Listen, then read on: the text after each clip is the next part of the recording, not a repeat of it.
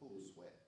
5, 4, 3, 2, 1. Thank you for watching JSU Action News. I'm Kyle Holland. And I'm Myron Jones. Scott Elliott will be giving us the weather shortly. Quinn Lawson in sports. There's a minor change in the football that might make a huge impact. Also, Steph Curry and Cam Newton are best friends, but one of the teams almost lost their undefeated streak. More on that coming up. This is JSU Action News. Aaron Perkins will be giving us an update on the BET Awards. In tonight's top story, CNN hosted the 2015 Republican debate. Justin Crawford has the story. The second GOP presidential debate took place today inside of the Reagan Presidential Library. The top Republican candidates talked about foreign affairs, illegal immigration, as well as Planned Parenthood. The Russians will begin to fly combat missions in that region, not just targeting ISIS, but in order to prop up Assad. What we need to do is to secure our border, and we need to do it with more than just a wall. Governor Bush? There are 13,000 community-based organizations that provide health services to women. 13,000 in this country. I don't believe that Planned Parenthood should get a penny from the federal government. The big highlight of tonight's debate was Carly Fiorina squaring off with Donald Trump in what appeared to be a grade school fight over who had better success out in the business world. In fact, today on the front page of the Wall Street Journal, they fired another 25 or 30,000 people saying we still haven't recovered from the catastrophe. When Carly says the revenues went up, that's because she bought Compaq. It was a terrible deal, and it really led to the destruction of the company. And you were forced to file for bankruptcy not once, I never filed not for twice, 4 times, a record 4 times. Why should we trust you to manage the finances of this nation? Back and forth and volleying back and forth about who did well and who did poorly. You're both successful people. Congratulations. Stop this childish back and forth between the two of you. I'm Justin Crawford with WTVC. Back to you in the studio. Medicaid patients in Alabama and in parts of Georgia will now benefit from the secure state-to-state connection by Alabama's One Health Record and Georgia Health Information Network. One Health Record Director Paul Brannon says, ultimately, we will be able to reduce unnecessary healthcare costs, increase administrative efficiencies, and improve outcomes. One Health Record was awarded a grant in 2009 by the Office of National Coordinator to help create a better way to exchange information between physicians, hospitals, and others. The Georgia network currently has over 18 million patients. Paul Ryan became the 54th Speaker of the House on October 29th in a day of high political theater, a young new leader for a fractured Congress charged with healing Republican divides and quieting the chaos of Capitol Hill. Let's prove ourselves worthy, Ryan urged from the House dais where he was sworn into the job, third in line to the presidency after an extraordinary month of unrest for Congress. We are not settling scores, he declared. We are wiping the slate clean. As Ryan spoke, senators across the Capitol were preparing to cast votes on a broad 2-year budget end deal that passed the House, engineered largely by outgoing Speaker John Boehner to allow Ryan a fresh start with the toughest issues resolved. After 13 years, a young man has been found. That story after the break. In 2002, a 5-year-old boy went missing. 13 years later, he has been found. After applying for college, now 18-year-old Julian Hernandez is no longer a missing person. The Social Security number his father, 53-year-old Bobby Hernandez, had given him was a fake. Bobby Hernandez was arrested and charged with tampering with records. He's being held in Ohio on a $250,000 bond. Julian was unharmed and has been in contact with his mother, who lives in Alabama. And now Courtney Gorman with a story on gambling in sports. Fantasy sports is a game where participants assemble virtual teams of real players in professional sports. Most people use the game as a source of entertainment, but when you add money to the situation, the game becomes a problem. DraftKings is a leading skill-based daily fantasy sports gaming destination for fans to compete in online gaming for cash and prizes in a large variety of professional and collegiate sports. What I do like about DraftKings, I like that you can have the opportunity to win money every single day. Instead of, like if you play fantasy football, you can only win like maybe like once a week. with it. Or matter of fact, not even once a week. You have to win until like December or whenever the season is over. What I like about DraftKings is you get the opportunity to play sports without really playing the sport, without the extra risk behind it. You know, I get to pick my teams. I get to get a chance to win based on my expertise of the sport. The officials in the state of Georgia are questioning if DraftKings can operate under the state-tight restrictions on gambling. Georgia's constitution generally bans gambling except for lottery games, which are ran by the state. States with flexible gambling laws than Georgia also have questioned DraftKings. DraftKings argues that fantasy sports is more than gambling because the game is based on skills. This exempts DraftKings from the online gambling law, which is set in 2006. I feel like Georgia shouldn't take away.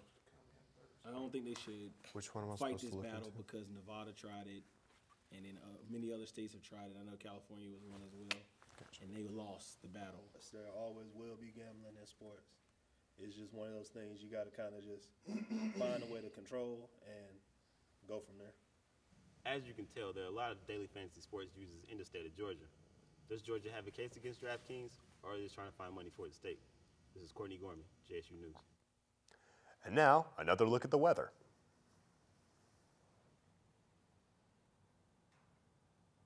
Mostly cloudy day today. We'll take a look and see what the rest of the week should look like coming up next.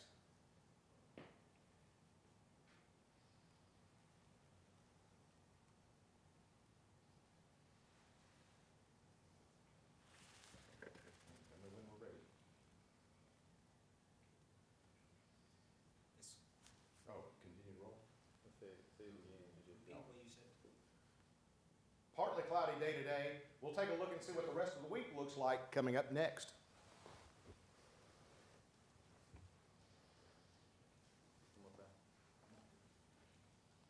Partly cloudy day today. We'll take a look and see what the rest of the week looks like coming up next.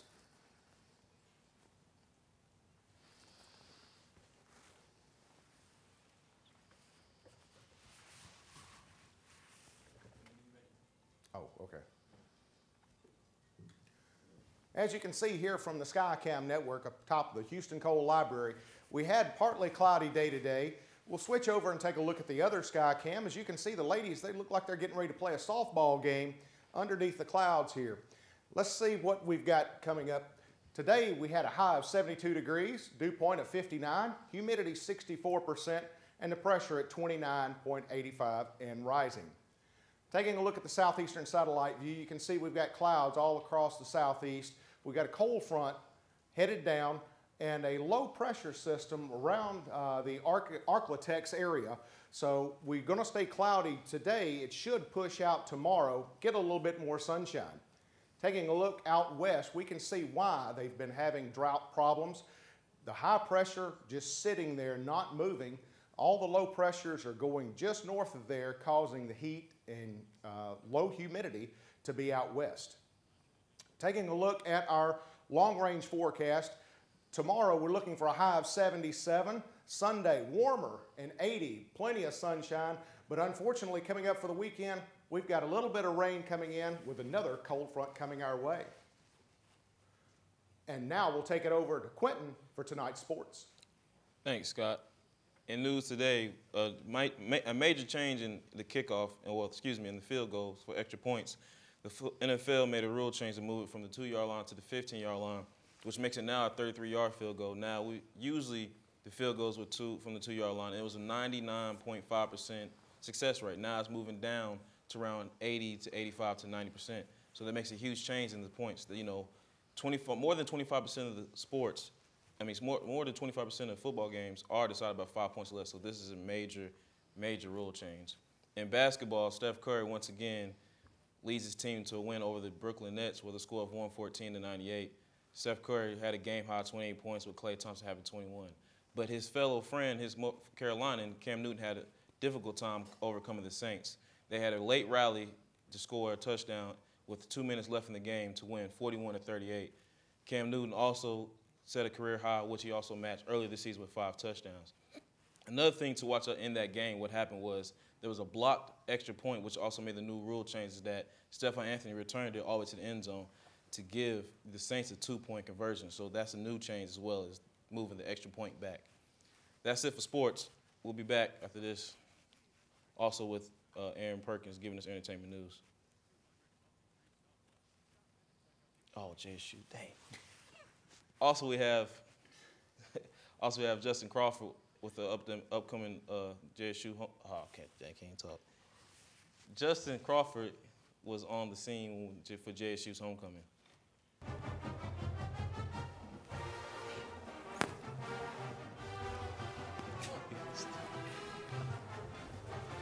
just getting off, man. I'm going straight top of the head.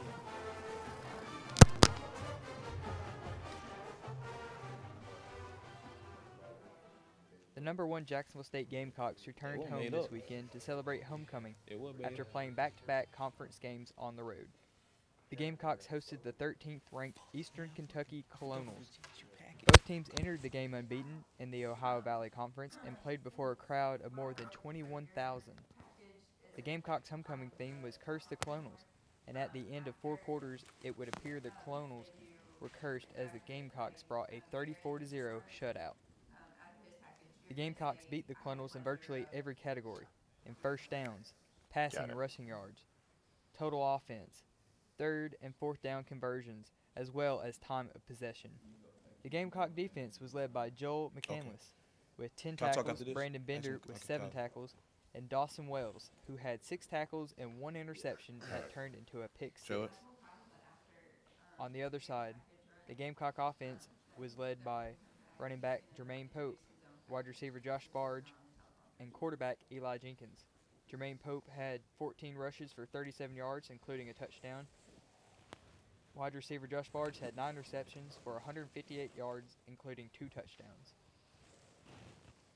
Eli Jenkins completed 23 passes for 324 yards with 2 touchdowns and 18 yards rushing. For the first time in his Jacksonville State career, Jenkins passed for more than 300 yards during a game. Jenkins is the first 300-yard passer for the Gamecocks since Marquise Ivory on November 3rd, 2012 against UT Martin. The surge of offensive and defensive power came from Coach John Gross's pregame speech. Give me a countdown.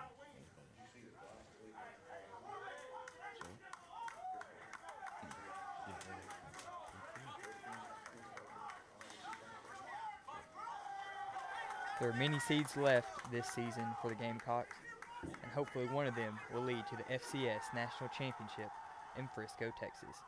Back to you in the studio. JSU went on to go 11-1 in the regular season. In the second round of the playoffs, they escaped a narrow defeat by beating Chattanooga 41-35 in overtime. Eli Jenkins and Tremaine Point went over 100, and Buster Pope also had 200 yards rushing. And the next game for JSU is this Friday night at 7 o'clock against Charleston Southern. That's it for sports. After the break, Aaron Perkins will have an update on entertainment.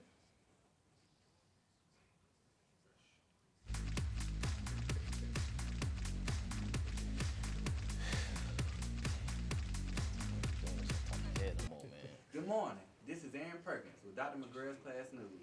The 2015 BET Hip Hop Awards recently aired, and it was a star-studded event. It was hosted by none other than Snoop Doggy Dogg, a.k.a. Snoop Lion.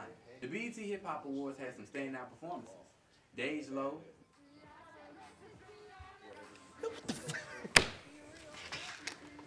Ray Sherman, T.I., and Young Dro were some, just to name a few. Hey, talk to my agent, man. Y'all fucked up, man. Yeah, I'm an agent right now. The one thing that the BET Hip Hop Awards is always known for is its cipher. And this year did not hold back when it came to freestyles. Some of the most memorable freestyles from this year were from Tink, Dougie Fresh, and Redman himself.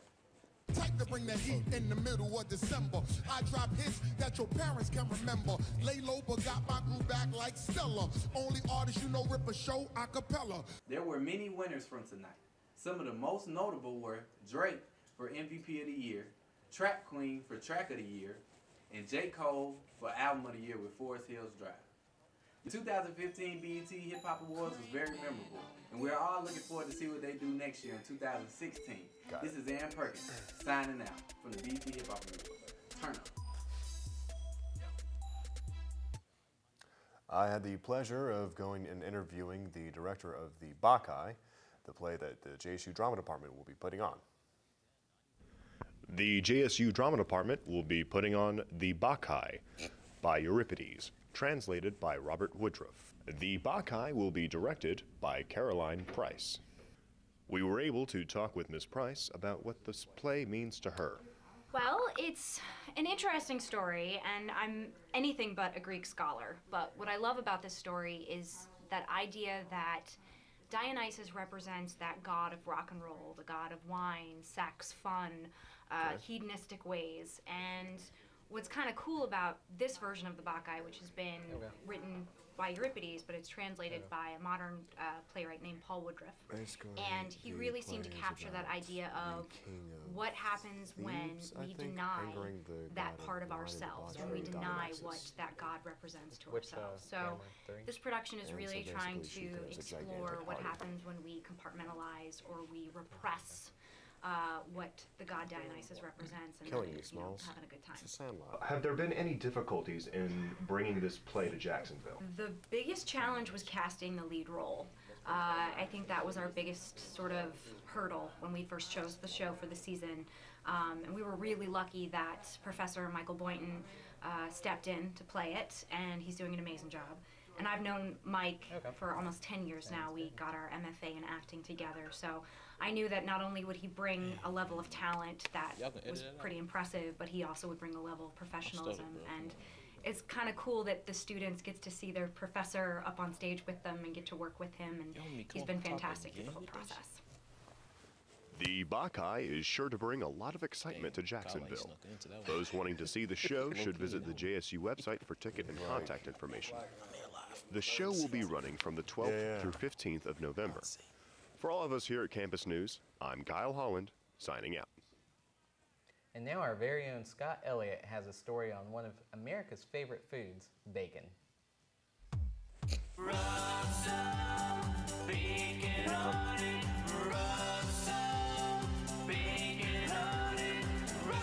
A lot of things had to happen for this to fall into place. A lady at my wife's work had lost her earring and gave her her name and phone number to call if she was able to find it. My wife got lucky. She went outside and was able to find it. Contacted the lady. She was overjoyous. My wife sent her earring back to her. And lo and behold, her name is Becky Young, owner of Young's Motorsports in the NASCAR Truck Series. We were given passes for the garage and pits and able to see all the races throughout the whole weekend. We saw the Smithfield tent outside for the bacon eating contest. Well, I entered in the contest. Saturday night, I got a text message saying, "Would you like to be in? Let us know within 20 minutes." I texted back. I was able to get into the contest. Let's eat. Go, go, go. You got 5 minutes to put down a half a pound of bacon. This is a competition. The winner gets to go to Homestead Miami Speedway and compete in the ultimate prize. The winner at Homestead Miami Speedway of all the champions is going to be an honorary crew members of ours at the 2016 Daytona 500. I won the contest. I ate 30 pieces of bacon in 2 minutes and 37 seconds. We are going to Miami the weekend before Thanksgiving, where I will compete against 15 other people throughout the country. And we get to meet Richard Petty one-on-one. The big winner this year gets to go to Daytona in the spring of next year for the NASCAR finale weekend, and they also get an autographed fire suit from Richard Petty. That's what I'm going for.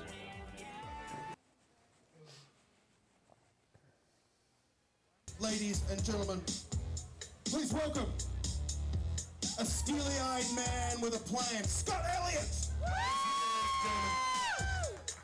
Scott, where did you qualify? What did you eat? Talladega, I ate bacon. Scott, you got your weapon? You got this. 3, 2, 1, let's go! Everybody's casual. 5 minutes! Let's go, man.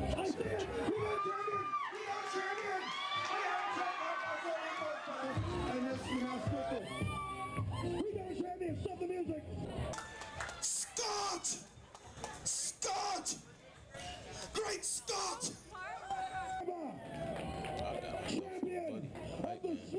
Final Whole Hog Challenge. He's going to Daytona, baby. That will do it for us tonight. Thank you for watching JSU Action News, and we will see you back here tomorrow. Night. Which camera am I supposed to look at? Why was it so small? Because I kind of noticed a little. It's like tomorrow.